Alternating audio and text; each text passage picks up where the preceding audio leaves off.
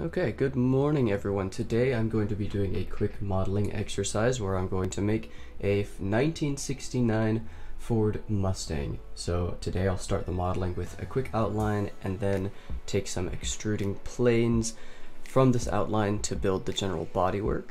I'll work from front to back, starting with the hood and the grille, and then working to the doors.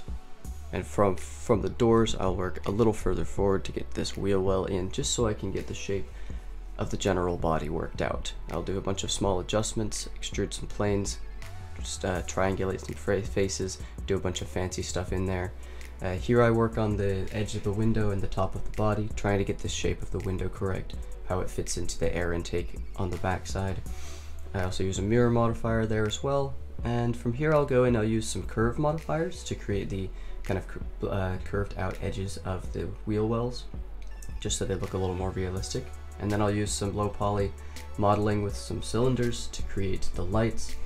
Use some very easy modeling techniques here just to get some general light shape.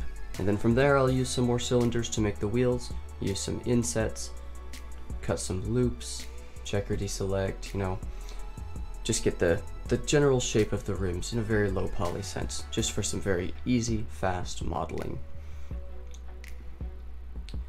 Once I have all of the modeling done, I can move on into shading, where I'll take a bunch of glossy modifiers to make the car paint, just layer them on top of each other with some very slight offsets, just so that the car paint has that nice glossy, kind of sealed texture to it.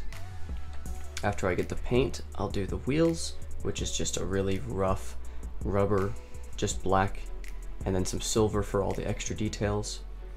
And then everything that isn't painted on the car, I will make just a dark metalish black so that it blends in with the other details.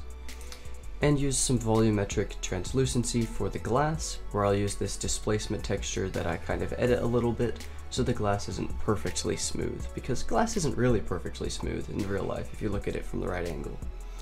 And then I'll move on to modeling the environment, which is a very simple way to make a road, where you take a square and you map a bunch of squares to a curve, so all the squares follow the curve and give them a texture, and then just reposition it so that it's all nice, and then use a giant plane that's with a grass texture to make everything that's not in the viewport. So that is my modeling, and here it is.